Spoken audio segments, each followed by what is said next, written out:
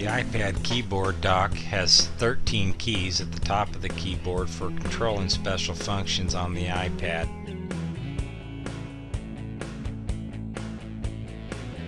Pressing the home button returns the iPad to the home screen, which contains your applications.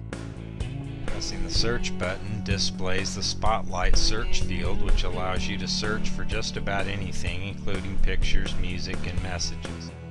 The next two buttons allow setting the brightness on the iPad.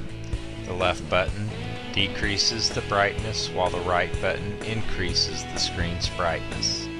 Pressing the Photos button displays your photos in picture frame mode on your iPad. Pressing the keyboard button either displays or hides the on-screen keyboard.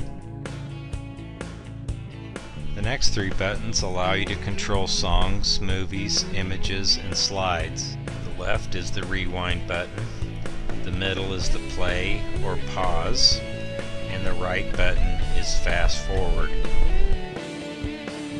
The next three buttons allow you to control the sound coming from your iPad speaker or headphone port.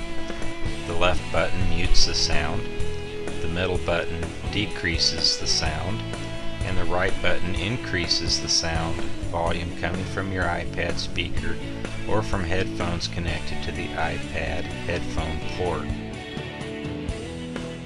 Finally, there's the lock button. When you press the lock button, the iPad is locked so that nothing happens if you touch the screen.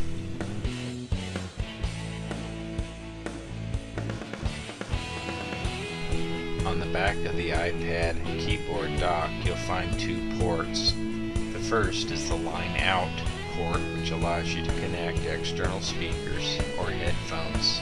You'll also note the dock connector port, which allows you to charge your iPad or to sync the iPad